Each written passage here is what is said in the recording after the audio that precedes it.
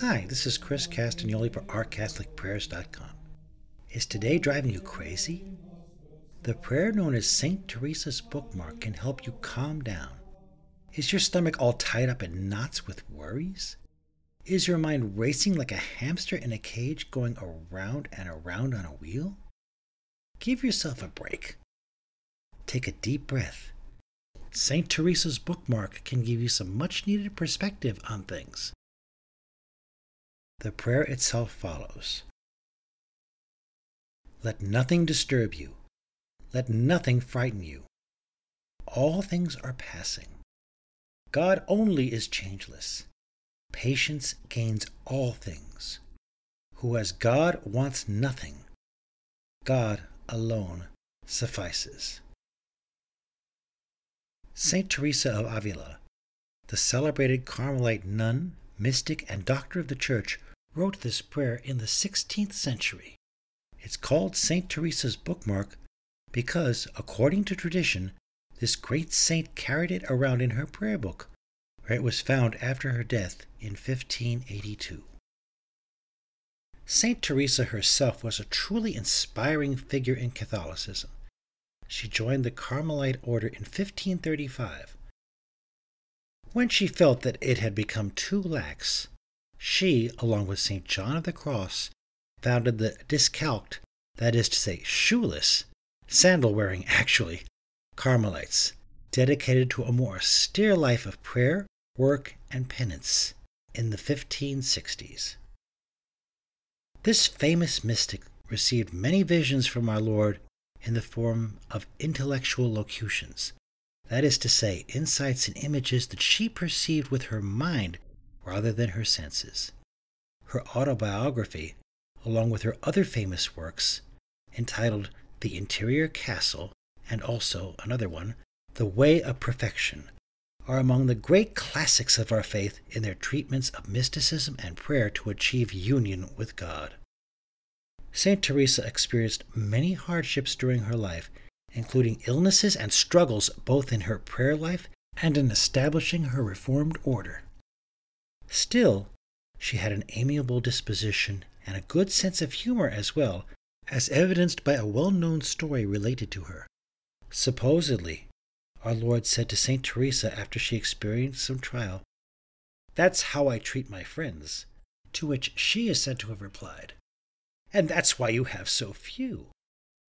Actually, as to her real feelings, she wrote in The Interior Castle that, however many years life might last, no one could ever wish for a better friend than God. Keep in mind, in relation to this incident, that Jesus was not acting like some kind of killjoy here.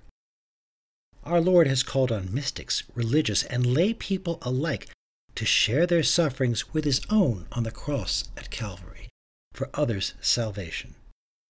The line in St. Teresa's Bookmark about all things passing is both challenging and comforting. After all, neither the good things we experience in this world nor the bad ones last forever. We are challenged to share God's blessings with others rather than to hoard them for our own selfish desires. And we are comforted in the knowledge that whatever hardships and pains we experience, even the really bad ones, also pass away.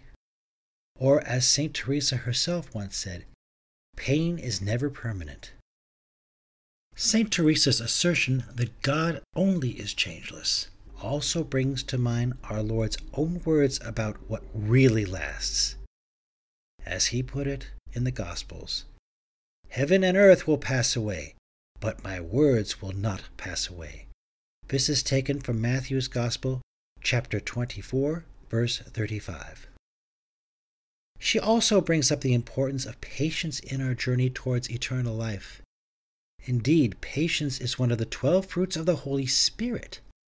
It can help us endure even the most difficult trials with God's grace. The patience we show others also reflects the love we have in our hearts. We can make a nice scriptural link here in trying to discern God's will for us. As St. John put it in one of his letters, God is love. This is taken from the first letter of St. John, chapter 4, verse 8. And, as St. Paul once wrote, famously, love is patient. This is taken from the first letter to the Corinthians, chapter 13, verse 4. Ultimately, the important thing, as St. Teresa's bookmark reminds us, is to keep God front and center in our lives as much as possible, even with all the day-to-day distractions of making a living and providing for our families that can often threaten our peace of mind. After all, didn't Jesus tell us in the Sermon on the Mount to, as he expressed it so memorably, "Seek first the kingdom of God, and all these things," that is to say, our material needs, "shall be given you." This is taken from Matthew's Gospel, chapter 6, verse 33. St. Teresa's bookmark echoes that wonderful sentiment in its last two lines. Who has God wants nothing. God alone suffices. Hopefully this great prayer can help you keep your cool in troubled times. This is Christopher Castagnoli for OurCatholicPrayers.com. Thanks for listening. God bless.